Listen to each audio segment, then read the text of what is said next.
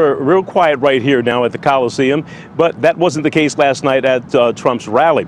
Now, the video you're talking about took off overnight, and it took the Cumberland County Sheriff's Office by surprise this morning. Security was extra tight at the Fayetteville Trump rally. About 60 Cumberland County Sheriff's deputies joined Donald Trump's personal security team at the Crown. Just minutes after Trump got on stage, a group with Raheem Jones started shouting in protest. I threw him the middle finger and all, but what would you do if you were in my situation? People yelling at you, and I'm looking down, and I'm seeing people looking at me throwing their middle fingers up too. Jones and his group were the first ones thrown out. What happened next caught him by surprise. So I'm walking, and as I soon as I turned, he hit me, and I thought it was a punch, but as I look at the footage now, it was an elbow, but he hit me dead in my eye. Authorities have identified the man who threw the punch as 78-year-old John McGraw of Linden. In the video, you can see McGraw going back to his seat while several Cumberland County Sheriff's deputies struggle with Jones.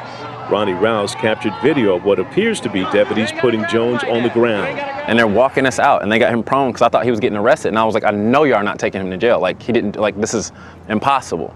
If you look at the video in slow motion, you see Jones turns to say something to McGraw. A deputy tries to restrain him, and they both fall on each other.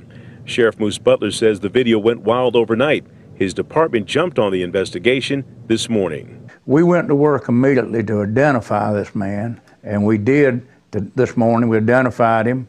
We made arrangements to pick him up. He's in custody now.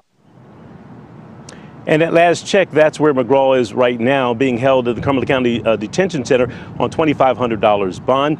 There is another investigation going on right now by the Sheriff's Office. Moose Butler says that he is checking the video to see if any of the deputies last night actually saw the punch thrown. And if that's the case, that deputy should have charged McGraw last night. David, we reached out to the Trump campaign to get a comment about violence at his rallies. We have yet to hear back from his campaign. David? Gilbert Bays live in Fayetteville. Gilbert, thank you.